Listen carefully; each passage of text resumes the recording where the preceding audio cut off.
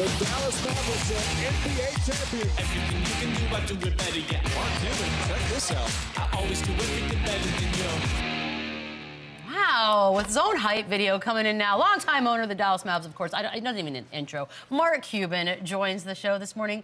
Good morning, sir. And we got to start with Chandler. Obviously, spent some time in Dallas. Is your biggest fan of the team, the organization, always there. I need an embarrassing story or seven. Oh, my God. I don't even know where to start. I mean, we were just talking about him banging me so that, like, we were in New York not long ago. Whoa. And I was walking into a restaurant, and, like, he had the door. He lets the door go, and it's this big, heavy door, smacks me right in the middle of the forehead. So now I'm walking to a restaurant, blood dripping down. This did happen. But I'm telling the guy stopping, taking pictures of everybody, kissing babies, shaking hands. Like, well, I'm going to go inside, I'm going to grab the table. And I thought he was looking, and the door just comes and just whacks him right. Dude. He's literally holding it. You're not a good friend. It was an accident. I'm sorry. He was mad because everyone wanted to take pictures. You, did he sign his contract in a nightclub? Yeah, for sure, in Orlando. Absolutely. We got pictures and everything.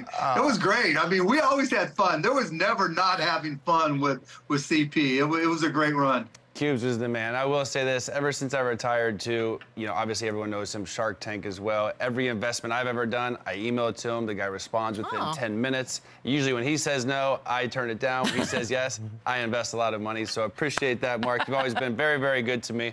Besides that big contract you gave me. I know it's work because you can afford that haircut. I don't know how much you spent on that, but get your money back, CP. I'm getting ready for Stagecoach. I've never been, so I'm challenging my white. You are the dorkiest my inner white trash. Who gets ready for Stagecoach? All right, Cubes, the Mavs. They play the Clippers in the first round. Series starts on Sunday. What worries you, if anything, the most about the Clippers? I mean, Kawhi. I mean, this is a battle to see, how we can deal with Kawhi when he's playing defense and on both sides of the ball. And so we have to be able to contain him. And if we can do that, I like our chances. Mark, obviously, Luka, Dončić, Kyrie Irving, those are your two leaders. They've played at high level. Luka Dončić, MVP caliber. Kyrie Irving, 26 points a game, 5 rebounds a game, 5 assists a game. Is this what you envisioned when you made that trade for Kyrie Irving last season? Has it exceeded your expectations? Yeah, it's what we envisioned, and now it has exceeded our expectations simply because they're playing together so well. When you get two superstars together, sometimes it's my turn, your turn, and that's just not the way they play together. They play together where they read the tempo of the game, they read the circumstances, and they get the ball to the guy who deserves it. And so when someone tries to trap Luka, Kai's going right to the center of the court, free throw line and playing 4-3. It's just their ability to just play the right way together is everything. See, that's what happened when I signed in Dallas. You got two superstars with me and Dirk, and that's why it didn't pay it out, Cubes. You guys. It was hard, CP. We had to try though. So close. Mark, you guys were 10-18 after trading for Kyrie last season. Was there ever a moment where you thought maybe we made a mistake and this wasn't going to work out? You never know, right? It was more, last season. When Kai came here, Luka was hurt, and then we had to just quickly try to integrate the two together. They didn't really get a chance to know each other. There was, you know how that goes, Lou Will. There's just lots of talk around. Everybody's trying to figure things out. So, yeah, I was concerned. But once we got to the summer, it was pretty obvious that this was going to work. Mark, there's obviously you're on Twitter a lot. One of the things you are tweeting a lot about is MVP for Luka Dončić. I see you tweeting every single day about MVP. Why do you think he should be the MVP over Shai Gilgeous-Alexander, over Nikola Jokic, any other candidate? No disrespect to those guys, but, I mean, Luka has just put up just generational numbers. I mean, the numbers speak for themselves. When there's every statistical analysis you can put together, Luka shows up on top. And people talk about, okay, well, we didn't have a great start to the season. We finished great. Luka was everything to that. I mean, he integrated Kai. We got two new guys in. We have a rookie center. He made everybody better. We have guys. I mean, two guys, Dante Exum and Derek Jones Jr. were minimum signees, and he's made them just take their game to the very next level. We had a rookie center starting until we got Gaff, and he took him to the next level. So the MVP is somebody who makes everybody around you better.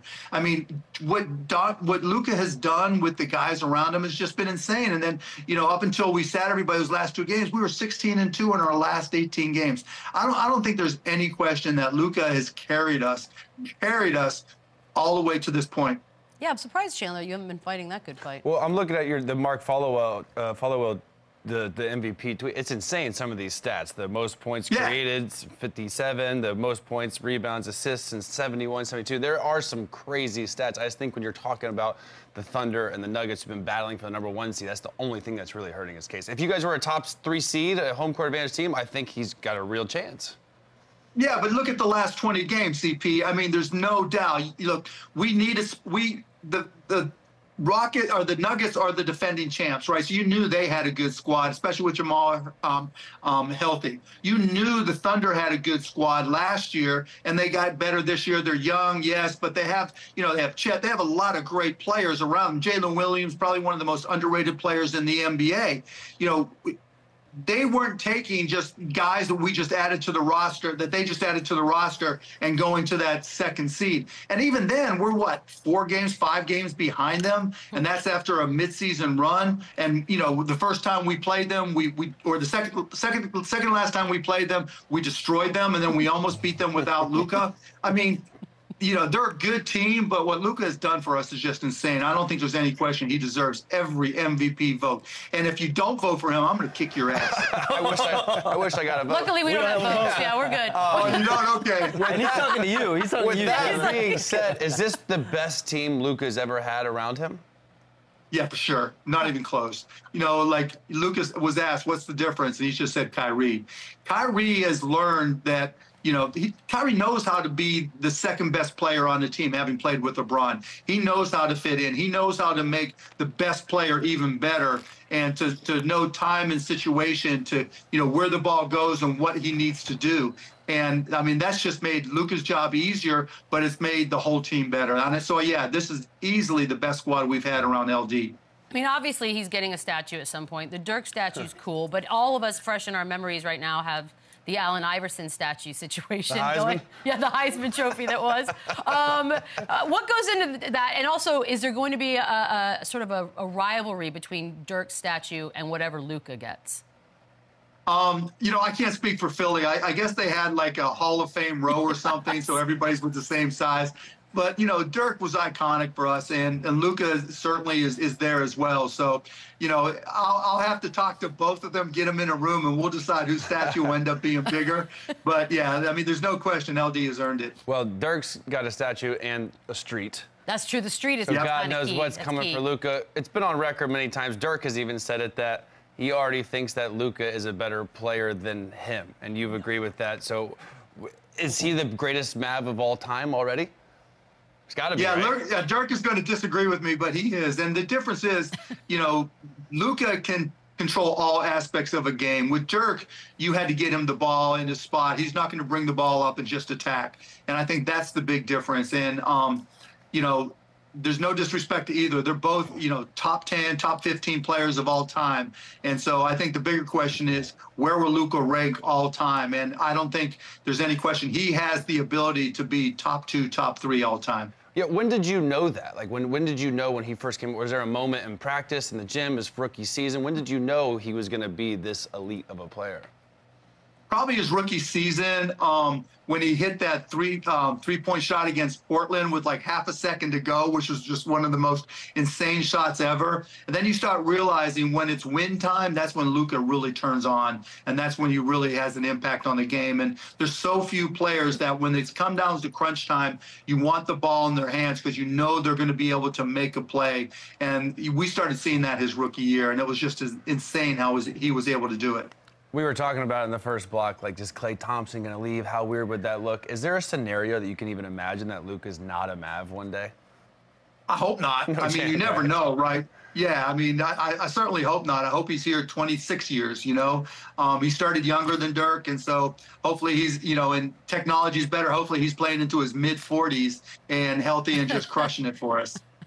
Mark, how much has Dirk Nowitzki meant to your franchise. What is something about Dirk that we don't know, that the people don't know? Give us something new here.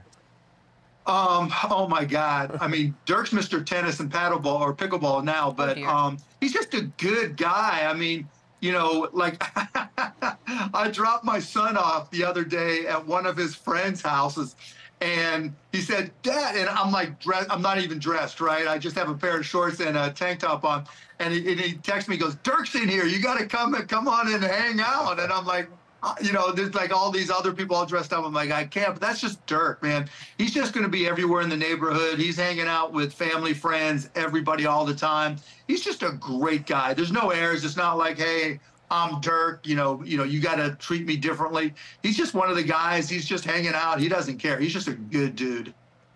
Dirk played all 21 of his seasons with the Mavericks. You obviously never traded him, but did you ever come close? Was there any wild offers for Dirk? No, I mean, even when we thought we had traded for Kobe, we didn't even consider including Dirk in that deal. And I told Dirk that, you know, and I thought we had that deal done until Mitch Kupchak changed Kobe's mind. But yeah, there was never a point where we were even close. Never even came up. What has been one of the hardest player personnel decisions you've had to make since owning the Mavericks? You know, it's funny because I remember vividly sitting in our locker room with Chandler on the leg press machine talking about his next contract, and he was rehabbing from injury and having to go through the whole conversation with Chan that, look, you know, there's so much uncertainty about, you know, your injury. We can't give you what you want.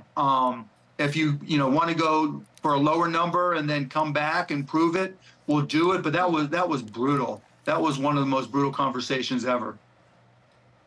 Yeah. So Mark, checks out. Concur. A few months ago, you sold a majority ownership sale in the Dallas Mavericks. Why was it now the time to partner with the Adelstons?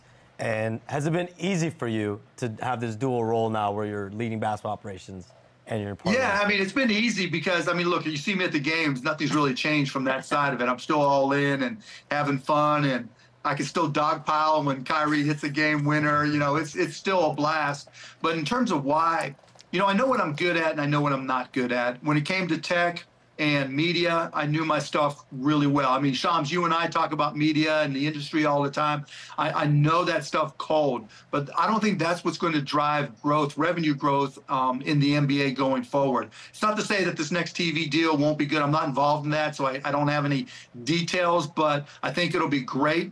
But really, if you look to see where the revenue for a team is coming going forward, it's really real estate development. And if we can get resort gaming in the state of Texas, it'll be insane. I mean, all of a sudden, you know, Dallas becomes a tourist destination, and I just don't have the skill set to be able to do that. And I didn't want to be in a position where it's like, okay, I'm going to have to pay a boatload of money to try to learn on the go to do this.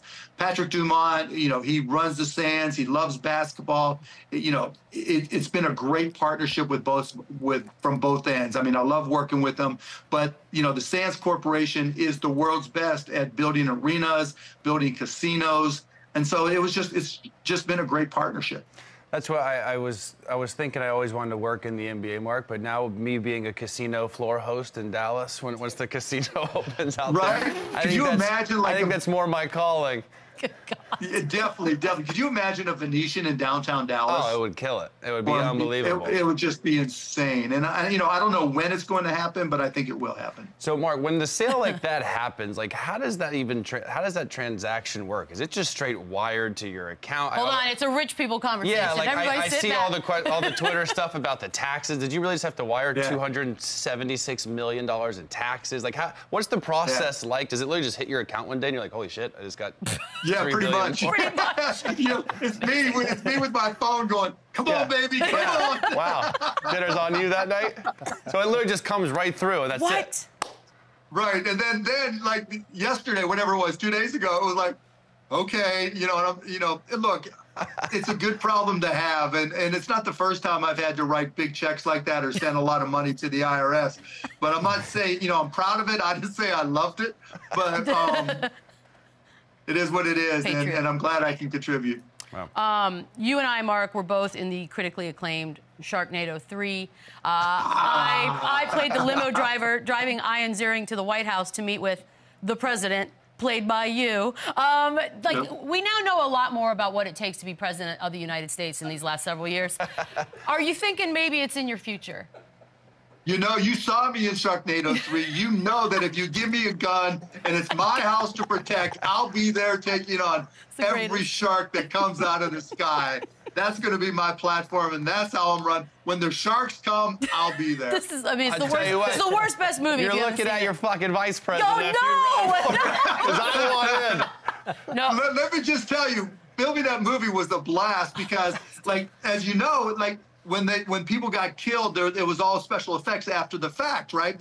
And so there was like Rick Fox. So when people had to die, there was like Rick Fox laying on the floor doing this, right? It's so bad. It's the best worst. We need to do it. By the way, just promise whatever you do politically and however that plans out, this man can be nowhere near anything important. Come on. Come on. No, CP, he's definitely going to be in my cabinet. Oh, God. Ambassador to some beautiful cabinet, right? island. He's going to be in charge of the liquor cabinet. I'm keeping stocked, baby. Chandler, take us out. This is like, this is appreciate you, Mark. Good luck in the playoffs. Hopefully I'll see you at Shellbacks one of these nights, and I might even come to a game with you. Let's go, Mavs, baby. Let's hope. I'd love to see you. Thanks for having me on, guys. Good to see Thanks, you all. Mark. Appreciate it.